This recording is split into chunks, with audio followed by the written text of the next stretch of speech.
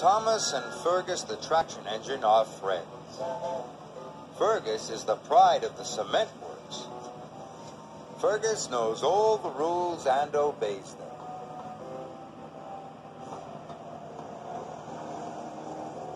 One day, Sir Topham Hatt brought devious Diesel to the cement works. I need Diesel to help for a while. Fergus, please show him around. Yes, said Fergus unhappily. He knew that Diesel could be trouble. Later, Diesel was being careless. Not like that, snapped Fergus. Do it right. Don't interfere, sneered Diesel. You don't know the rules, shouted Fergus. Diesel was very annoyed with Fergus and started plotting a devious plan. Later that day, he pretended to have news for Fergus. Sir Topham Hatt wants you to work at the smelters. Me? But I'm the pride of the cement works. Not anymore.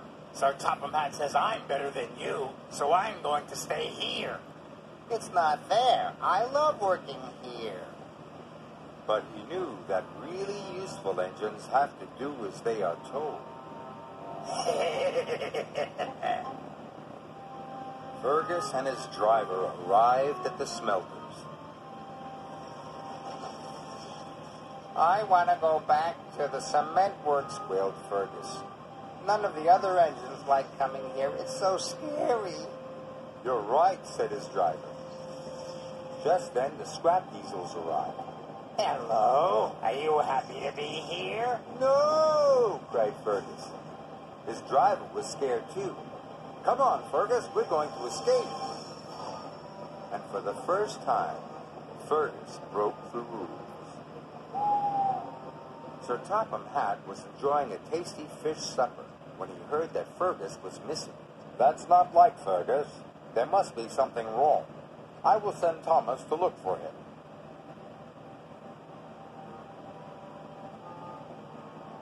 Fergus and his driver turned onto an unused track to find a place to hide.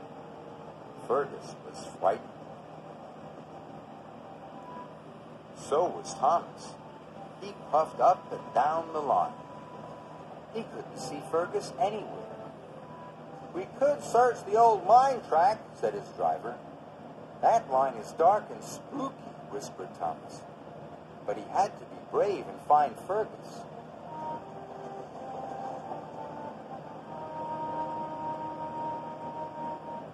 Fergus was on a siding. His fire had gone out. Then he heard a sound. It's an engine, he cried. Fergus, whistled Thomas. Whatever are you doing out here? Hiding. Don't want to work at the smelters. Sir Topham Hatt is going to be cross with me. He's not, cried Thomas. He's worried about you. Really? Of course, puffed Thomas. Fergus felt better. Thomas pulled Fergus all the way to the smelter's yard, where he knew Sir Topham Hatt was waiting.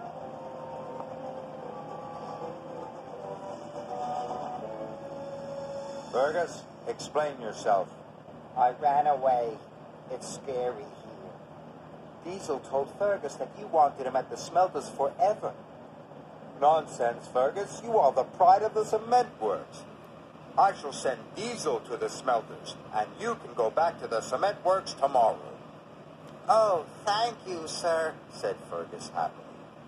Fergus knew he had a good friend in Thomas, and he was still the pride of the cement works.